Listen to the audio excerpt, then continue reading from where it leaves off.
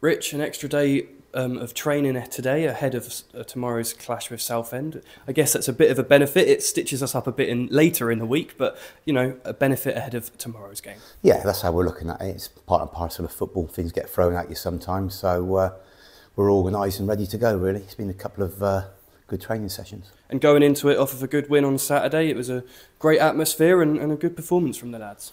It has been. It's been good. It has been good the last 3 games. Obviously, 3 wins are good. We've been ploughing away.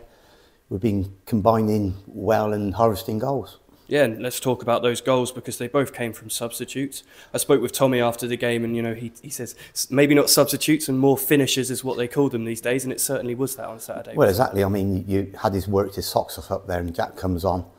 You know, he's dangled the carrot, James Henry. He's put the ball in and it's right off his sweet and into the goal, and that gets us back into the game. Yeah, well, that is what Jack can bring, isn't it? He's a little lad on by the looks of it on paper, isn't he? But he gets up well and he provides an aerial presence as well. He does. You know, he leaps well, but what he's done well in the last couple of games is he's staying in between the goals when the crosses are coming in. He wants to do too much work sometimes out in the wide areas, and he's missing out on chances. But it was a great goal, and it got like I say, got us back into the game. And maybe an unlikely scorer, but perhaps Ryan Jones got 3 in the last week. Is he another goal threat that we can add to our arsenal? Yeah, I think so. You know, Ryan's worked really, really hard. You know, he virtually came in as maybe a left wing back, but Tom's seen potential in him as a 10. And obviously, if you play on the right, he's come inside there and he's hit it well. You know, people say, oh, it's a long way out and it's rolled in, but it's a great strike, and the keeper was struggling to get there. But looking ahead to tomorrow, our opponent Southend United, they're a team kind of similar position to us in the table, but it's obviously going to be a big challenge, isn't it? We know what Southend are capable of. Yeah, we do, you know, and they probably play quite similar to us as well. So, you know, it's going to be a good battle. We had two good games against them last season, yeah, and they probably came out on top at our place, and obviously the sending off changed the game at theirs last season. But Kev's a good manager. He'll organise and coach them to how they got to play, so we know we're in for a tough game. And as we said earlier, you know, we've got the long trip up to Hartlepool this weekend, and the Southend game moves to the Wednesday.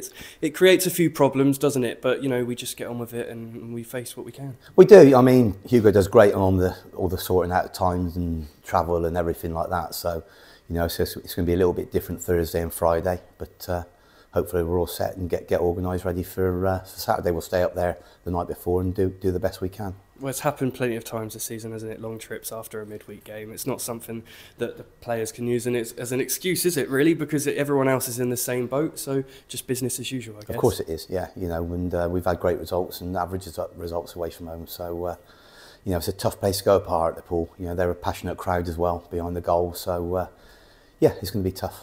But is confidence a good thing in the group at the moment? Obviously, we're coming into it off 3 wins in a row, so that's got to be a good thing. Yeah, and it's not just been the same team as well. What's affected the game? You know, like you said, they're not subs, they're finishers, and we've probably used 17, 18 players, and in general, the subs have come on and made a good difference because of the lads who have started have put in the shift. So, I think we're gradually getting more and more confident and getting back to where we should be. And something that Gaffer Tommy's mentioned a lot is the depth of the squad. It's something that has been challenged recently with the injuries we've had, but it's been a positive, hasn't it, with those players that have come in and shown what they can do, especially in, you know, Ash and Maxi scoring in the Bath game, for example, and as well the AJ coming back in and scoring, and as we said already, Ryan scoring as well in the National League Cup game. Yeah, we're scoring from all positions, which is good, you know, and we're looking at a little bit more threatening that set plays into the box. Whether we play short or whether we go long, we look a little bit more of a threat as well. So, like I say, you're looking at AJ. AJ's not even playing in his usual position, but you know, when you come up against Eastleigh like we did, you know it's going to be a tough game, and you know he coped really, really well. Well, that's it, isn't it? We didn't get the clean sheet, which is always the thing that people look at, but it was a really good defensive performance. And when you said there, AJ had to go into an unnatural position as a defender yourself in your playing career, is that something that's a little difficult to do, or is it a little, you know? No, you know, we've got a good young side, and we've got 2 or 3 good experienced players. AJ would be classed as an experienced player now. He knows if he has to play in goal, he knows what to do. You know, if in the middle of a 3, he'll know what to do. But you know, he's a winner, so it's good having people like that on the pitch.